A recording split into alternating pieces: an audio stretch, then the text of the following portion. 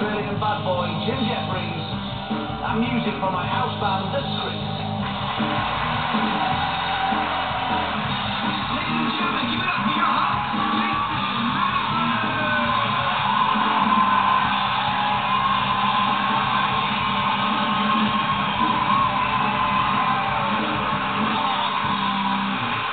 Good evening, welcome to Comedy Rocks, how are you? Lovely, give a massive round of applause to The Script, ladies and gentlemen, and the house band for this evening. There they are. I'll introduce you. We've got Danny there pretending to play the keyboard, singing. Mark on the guitar, is it? Glenn is over there on the drums as well, God bless him. They're a three-piece from Ireland, that's right, yeah? I've got that right? Three-piece, yeah? A drunken three-piece. You're happy with that? Yeah. I was going to say, you can see that guy, yeah? Usually you get a proper introduction, the fellow at the back there. Is his dad just got a van? Is that the reason he's involved? His dad has a van, and then you can play poker. Right, you're in. Much more from The Script later on. Happy New Year, everybody. Happy New Year. Is there a cut-off point for the Happy New Year? I've been saying it. I'm still saying it now. Is it fair to still say it now? Happy New Year. When would your cut-off be? When would you say no more? No more. Yesterday. January. That's a bit mental. I'll be honest with you. Still 28th of January. Happy New Year. Let's make today the official cut-off. No more Happy New Years now. It's weird now after this. I've actually put on a bit of weight. Thanks for noticing. Over Christmas, I put on about a stone, to be honest. All the staff and the people here at Comedy Rocks noticed, because I don't know if you've noticed, they've made that D like an extra bit bigger. It's not in proportion to the rest of the letters. Before Christmas, I could have come out of that C, to be honest. By the end of the series, they will be greasing up the inside of that O, just to get me out. Did you have a good Christmas, though? You enjoyed Christmas and New Year? You enjoyed yourself? I didn't stop eating. I feel like I had the last of the miniature Euros about an hour ago. Just non-stop, all the way over. You know when you've eaten too much, when even your socks don't fit you anymore? You know, that's how bad it is. I thought to myself, no, I thought, New Year, new me. You know, unfortunately, the new me seems to be a chubby knobhead. But it's funny how people tell you when you've lost weight. Women are very diplomatic. Oh, have you lost weight? They'll be nice about it. Have you lost weight? Blokes, a lot more direct, aren't they? Didn't you used to be a fat bastard? They were saying. They don't. I knew I was overindulging over that period because you should have seen the food I had laid out on the table. It made those Iceland adverts look like a Victoria Beckham packed lunch. You know what I mean? We got some of that Iceland food over Christmas. We got an Indian platter, 96-piece Indian platter for £1. There's a moment where you buy something for £1 where you think, this is too cheap. Like, you know, I'm a bargain, so don't get me wrong, but there's got to be some sort of cut-off point where you go, this should be more than this now. This would cost more than this to post it to me. This is not right. Did you see the little roast beefs inside the Yorkshire puddings? Oh, they were great, they were great. They looked a little bit like a cat's arsehole, but they tasted amazing. Problem is now, every time the cat walks past, I get a little bit peckish. I had a mad time over Christmas. I had a baby. Well, my wife did most of the work, really. Although she was laid down for most of it, to be fair. I had to stand. Do you need all these sockets, mate? Do you mind if I charge my phone? Well, do you need gas and air?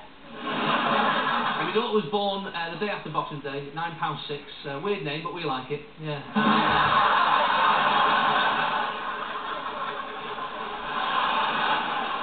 It's my livelihood, this, mate. It's how I feed the kids. Women know how to react, don't they? Women know how to react to the weights of babies. But we've got no idea, fellas. Women know exactly the response. Oh, £4.8. Ah. £6.2. Oh. £12.1. Bloody hell.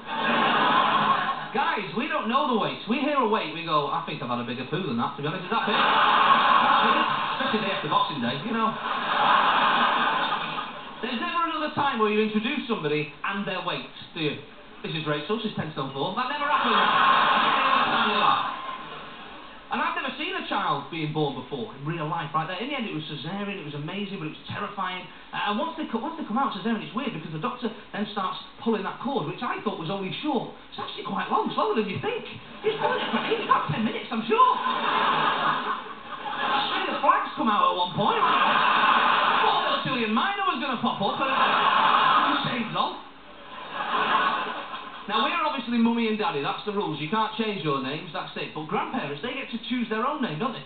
You know, you can choose Nan or Granny or Pops or Grandad. You know, my mum has obviously gone traditional. She wants to be Nana. My dad wants to be called the Enforcer. That's all he wants to be called. It's in school. Right, we've got some great comics coming up in the show, ladies and gentlemen. This next fella, he was brilliant at the Raw Variety show. Did you watch the Raw Variety, anybody? Did you ever watch? Very cool. I did it last year, and it's amazing. By the time you meet the Queen, you've met so many celebrities. By the time you meet her, you're a bit like, all right, Queen. You know what I mean? I've just met Michael Bublé, love. You know what I mean? It's like... Right. Ladies and gentlemen, please put your hands together for one of my favourite comics. It's Mickey Flanagan!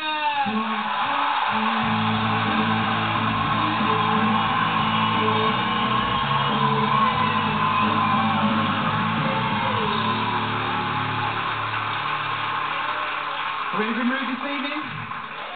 This time of year when you've got to think about your life. Is my life going to work out? Are things going to be okay? Should I make a change? My friend wasn't happy. Last year he turned to me and said, things haven't worked out at Argos. He felt the answer was to go off travelling for a year. He went backpacking for a year. He came back and he phoned me up. And I had to meet him in Wetherspoons on a curry Thursday to hear about his travels. He's come back, he's all beads, bangles and Buddhism. You know who I am now. He said, I went to Thailand. Thailand's amazing. Amazing! He said, they're a fascinating people. He said, you know in Thailand it's considered rude to point at people with your feet. Oh no, well thanks for telling me that.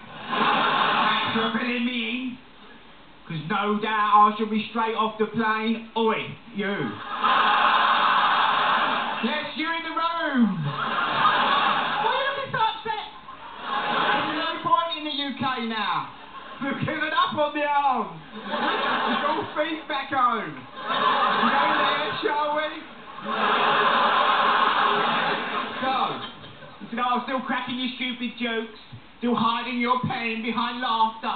He got more serious. He said, I moved on to India next. He said, my God. I saw poverty and horror! Horror! He said, I saw a leper boy who'd been gaffer taped to a skateboard.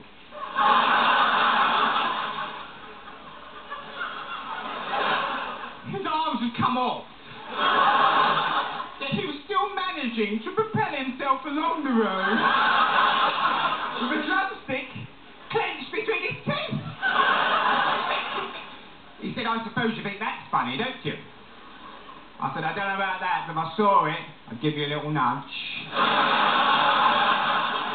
I'd mark your card. He said, yeah, you would. He said, you know why? He said, because you have no empathy or compassion for other human beings. He said, I, however, have it in abundance. Because I've spent a year surrounded by people with no hope and no future. I said, well, we could have come straight to the Wetherspoons, really, couldn't we? We want to hang about with people who have given up. I'm not a big fan of travelling. The place I like to go to is America. I always go to New York. My accent causes problems in New York. However, in New York, they call their arse their ass. Where I come from, we call our house our ass. So, I took a girl out for the evening. We had an amazing night. Of course we did. I'm a very interesting man. Just a stunner. Right? And I stopped her on the way home. I said, when we get back, what are the chances of me coming in your ass? Now,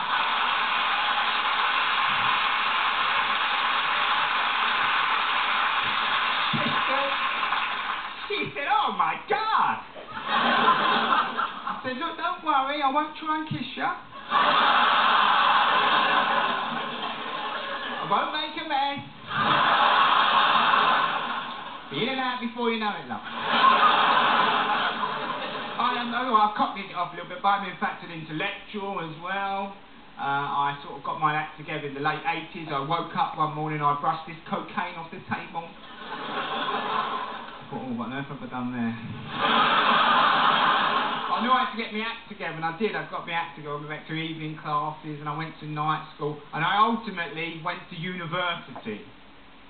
That was tough as well with the accent. I'm speaking up during the lecture. I know everyone's thinking, blimey, the window cleaner's keen, isn't he? I have to go to dinner parties now. That's the other big thing. You go to dinner parties when you're sort of middle class, and the accent causes problems yet again, you know, because I'm sort of talking, and suddenly the fellas are looking, thinking, hold on, I think this chap's working class. May be able to help me out. And suddenly I'm getting the working class questions. They're looking at me like, oh, Mike, I'm putting a fence up at the moment in the garden. How deep do you think I should dig the holes for the fence post? And I'm like, you want to go about 40 feet with him. I'm too careful, me. You want to be knee deep in water, really. So we had a little baby, and it's made life a little bit more difficult because getting sex, is that respect? Can I get sex? Having sex becomes more complicated, and we sort of drifted apart a little bit when we had the child, so we decided that we were going to have sex on a Tuesday. My wife decided, she said, we're having sex on a Tuesday, she said. So I thought, that's great, because now I know I can leave myself alone, you know what I mean? Because you can get caught out, you know. She comes in a bit frisky, and you have to look at her and go, that ship has sailed, darling, that ship has sailed. We'll get a Thai takeaway. No, we do it on the Tuesday, and it's really quite nice, actually. I know it's going to. So she came in the other night, so she said, I said, are we? So she said, yes. Oh, yes, we are. So I thought, lovely, right. So I went upstairs to tidy myself up a little bit, get ready, and I heard her messing about in the kitchen. I heard the click of the cooker, and I went downstairs, and she's put the rice on. I said, oh, you're putting the rice on, are you? So she said, well, we both want to watch Property Ladder, don't we? And I made her right, we did. We liked the show, you know, because it's quite exciting, isn't it? You know, they order the glass and it don't turn up. Oh, it's buzzing on that one. So we're having the sex, we're cracking on. You know what I mean? In a way, it added a bit of excitement to it, you know. The rice is boiling, Property Ladder's on in a minute. So it's really exciting, you know what I mean? It's like a little test.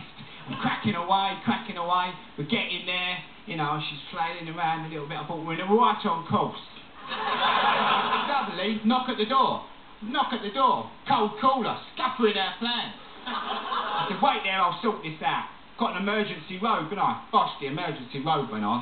I ran down the stairs, opened the door, there's some geezer there with a clipboard. He said, are you aware of all the electricity options in your area, my friend? I thought, he's got to go. Double lively. So I just let the robe drop open. He looked down, he's like, God, this geezer is excited about the electricity in his area. Carpet off down the path. I'm like, come on, mate, don't tease people. Right, that's me done, people. You were absolutely lovely. Thank you very much. Thank you. Thank you. Let me run it, everybody. Very good. There's more to come, including the brilliant Russell Kane and the notorious Australian comic Jim Jeffries. More music, of course, from a house band, The Script. See you after the break.